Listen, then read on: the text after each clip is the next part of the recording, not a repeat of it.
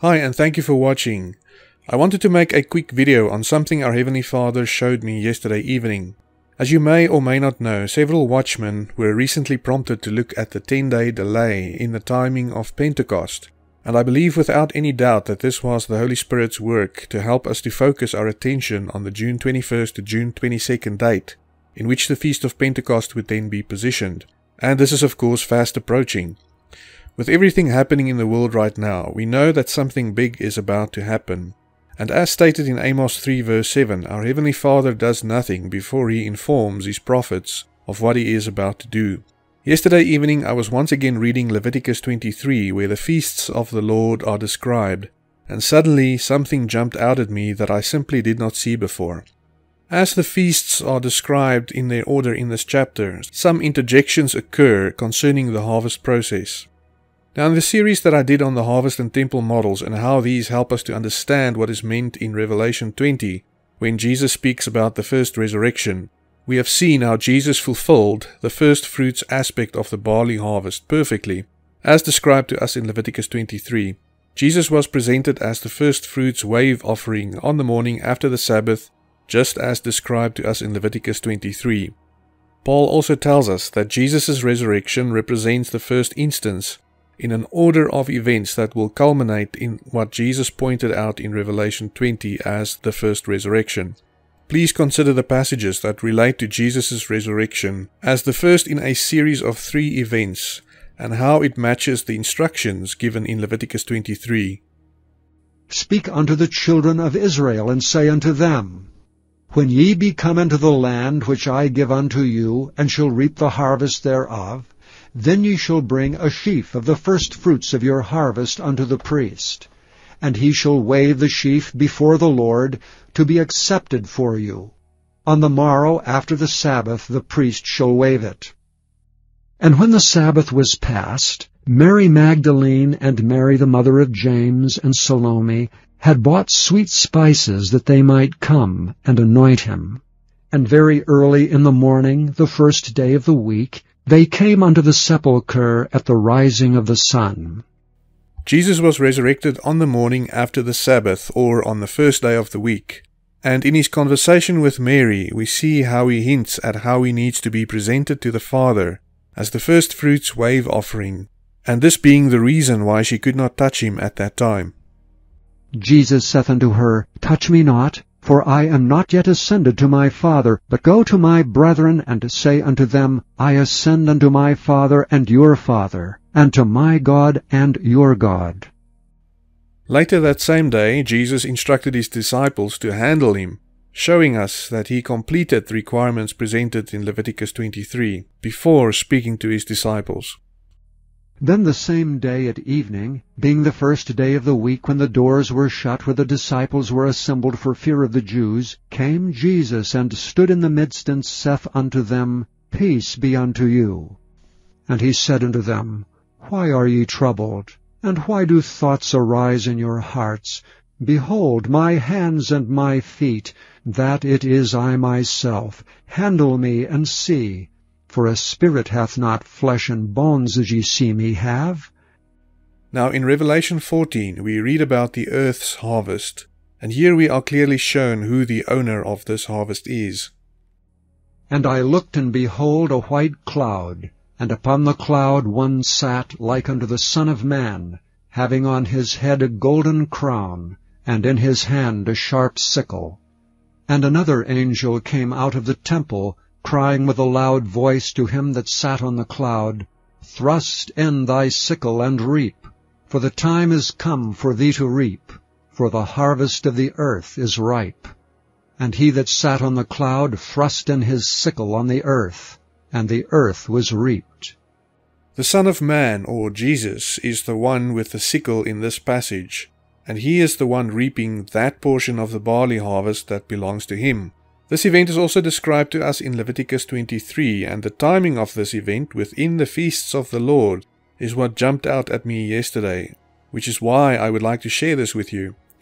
I believe this is a great confirmation of what our Heavenly Father has shown several watchmen over the past few days, and that is how the timing of what is described to us in Revelation 14 relates to the timing of the Lord's feasts. Traditionally, many believe that the Lord's return must occur on Rosh Hashanah, or the Feast of Trumpets. But what does Leviticus 23 tell us about the timing of the events described in Revelation 14? Let's read and see. And ye shall count unto you from the morrow after the Sabbath, from the day that ye brought the sheaf of the wave offering, 7 Sabbaths shall be complete. Even unto the morrow after the 7th Sabbath shall ye number 50 days, and ye shall offer a new meat offering unto the Lord. And when ye reap the harvest of your land, thou shalt not make clean riddance of the corners of thy field when thou reapest, neither shalt thou gather any gleaning of thy harvest. Thou shalt leave them unto the poor and to the stranger. I am the Lord your God.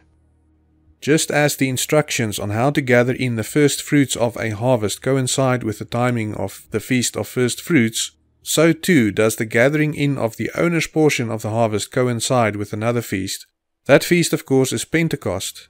I do not understand why or how I could have missed this connection before, between the timing of the owner's portion of the harvest being collected and how this is so clearly associated with the Feast of Pentecost. When I saw this, I thought, well, if this understanding is accurate, there should be a third portion according to the harvest model that represents the gleanings of the harvest that should also feature in this passage. And lo and behold, we see this portion described and being associated with the Feast of Tabernacles. Also in the 15th day of the 7th month, when ye have gathered in the fruit of the land, ye shall keep a feast unto the Lord 7 days. On the 1st day shall be a Sabbath, and on the 8th day shall be a Sabbath. We know that this portion that is referred to as the fruit of the land represents the gleanings of the harvest, and God's word shows us that this portion is handed over to the poor and the stranger at the time of the owner's harvest, and the first fruits sanctified this portion of the harvest, and cannot be sold or redeemed for a second time. The instructions as per Leviticus 27 is that this portion has to be put to death if they want to remain devoted to God. Please consider the following passages. In these passages we are shown how the third part of the harvest, the corners or the gleanings that remain in the field after the owner removed that portion that belongs to him, becomes the property of a new owner that is known as the poor and the stranger. The word also tells us in Romans that the corners or the gleanings are sanctified by the first fruits and are therefore holy or devoted to God. So what happens when something that is devoted to God becomes the property of a new owner and no longer belongs to God? Can the original owner buy it back from the poor and the stranger, or redeem this portion for a second time? The answers are clearly given in these passages. For if the first fruit be holy, the lump is also holy. And if the root be holy, so are the branches. And when ye reap the harvest of your land, thou shalt not make clean riddance of the corners of thy field when thou reapest, neither shalt thou gather any gleaning of thy harvest. Thou shalt leave them unto the poor and to the stranger. I am the Lord your God. Notwithstanding, no devoted thing that a man shall devote unto the Lord of all that he hath, both of man and beast, and of the field of his possession, shall be sold or redeemed. Every devoted thing is most holy unto the Lord. None devoted which shall be devoted of men shall be redeemed, but shall surely be put to death. In Leviticus 27, we see that the corners or the gleanings can only remain holy if they are put to death, and in Revelation 6 we see this understanding confirmed and applied to those who are known as the tribulation saints. And when he had opened the 5th seal, I saw under the altar the souls of them that were slain for the word of God, and for the testimony which they held. And they cried with a loud voice, saying, How long, O Lord, holy and true, dost thou not judge and avenge our blood on them that dwell on the earth? And white robes were given unto every one of them. And it was said unto them that they should rest yet for a little season, until their fellow servants also, and their brethren, that should be killed as they were, should be fulfilled. Coming back to Leviticus 23, we also see how affliction is mentioned in connection with the time that follows Pentecost. and that those who avoid the affliction will be cut off from God's people. Also on the 10th day of this 7th month there shall be a day of atonement.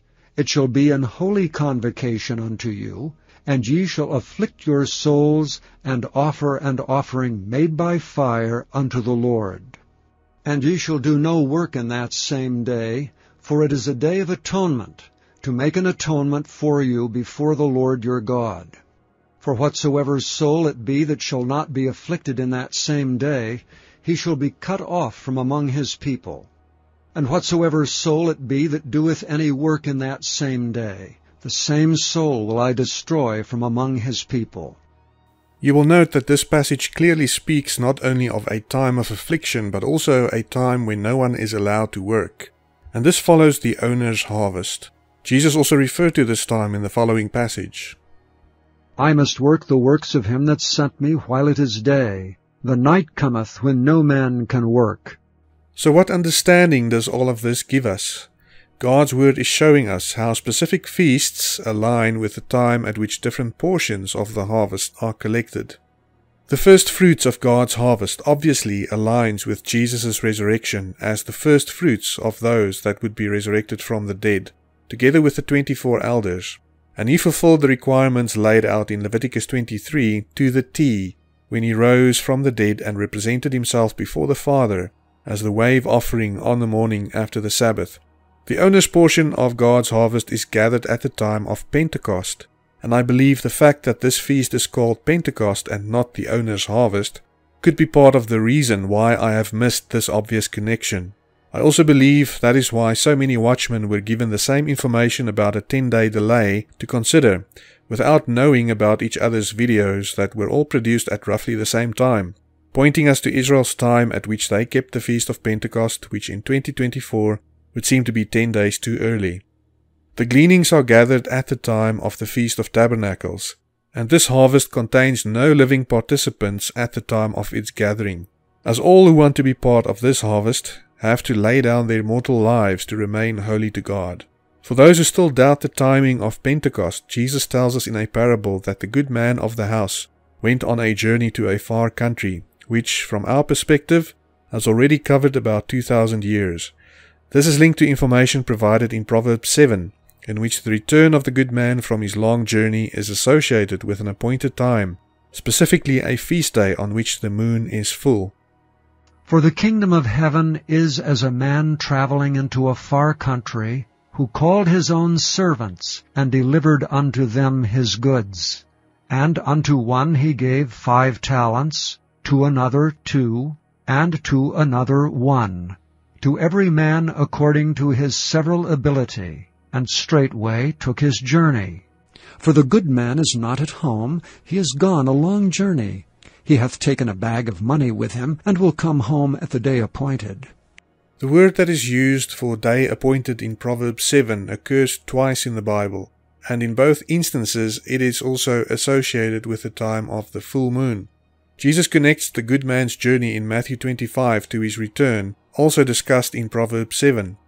As I discussed in my previous video, if you have not seen it, the book of Jubilees tells us that Israel's determination of the feast days in the time of the end would be 10 days off.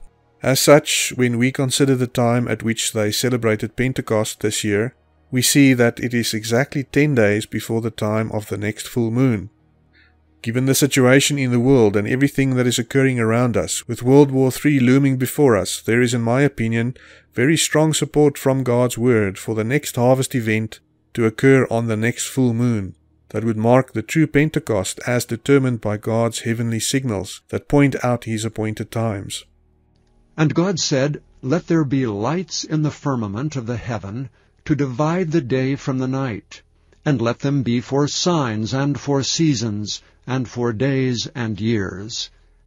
The next full moon occurs on June 21st or June 22nd, depending on the time zone that one lives in. Do you know which section of the harvest you belong to, and have you made yourself ready as instructed in the Word of God to be allowed into and to be part of the marriage of the bridegroom? Time is so short, and you do not want to discover when it is too late that you missed out on your opportunity to escape that which will soon be coming over the earth. If you want to make sure that you are ready, please watch this video, which is also linked in the description below. I hope this video has blessed you, and I hope to see you in the air before the feet of our Redeemer very soon. God bless.